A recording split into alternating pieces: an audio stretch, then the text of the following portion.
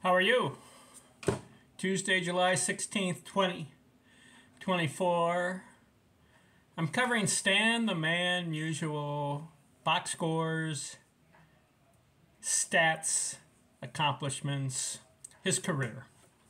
This video, 1942 season. I'm working on a book on Stan the Musial. I will have it done after the 1963 video is finished. We're going to go through his whole year, all his years. From 1941 1963, 22-year career, remarkable.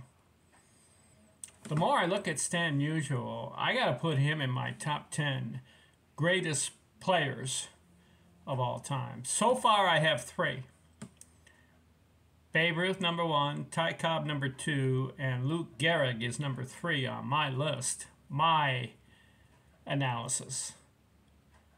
4 through 10, I want to look at these guys and their accomplishments and really delve in to the stats and box scores. How do you do it?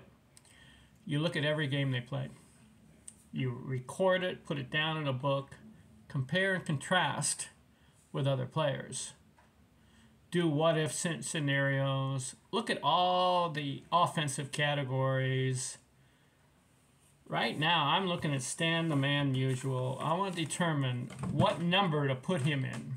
Is he number 4 all time? Is he 5, 6, 7, 8, 9? I know there's a lot of good players. Got to look at them all. I've looked at 3 of them in detail, and I wrote a book on all 3 of them. Babe Ruth. Looked at his 22-year career. I looked at Ty Cobb's 24-year career. And I looked at Lou Gehrig's 17-year career. By looking at it, looking at every game, the box scores, the stats, I got those 3 cemented solidly. 1, 2, 3.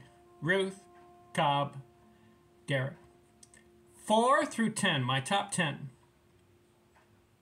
I've got to look at other players and see what number to put them at. Where's Henry Aaron? Where's Willie Mays? Ted Williams, Roger Hornsby, Jimmy Fox. You got Joe DiMaggio. You got Mickey Mantle.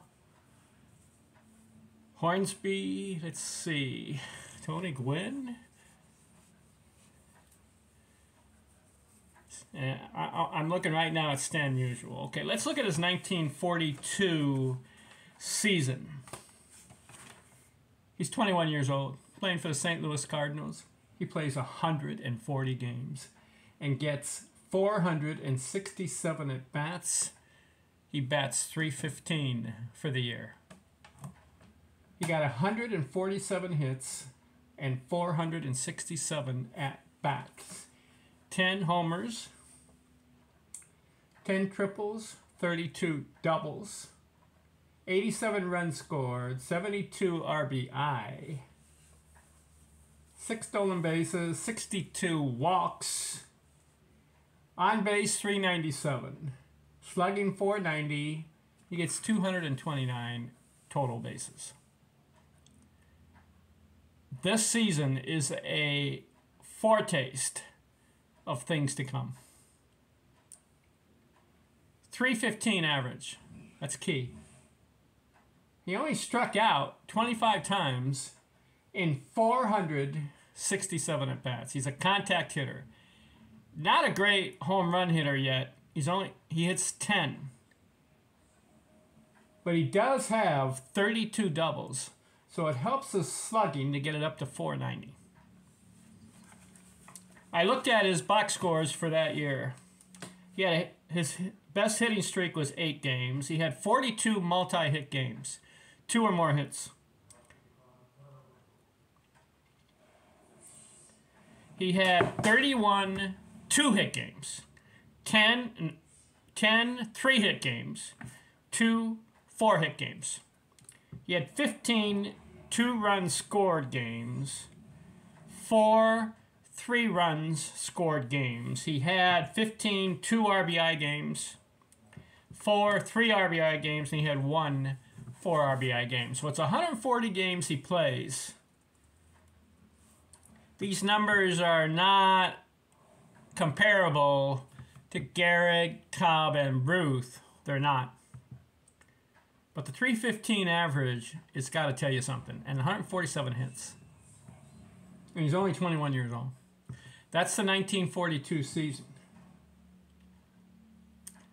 So Stan the Man Musial is now almost an everyday player. He missed 14 games.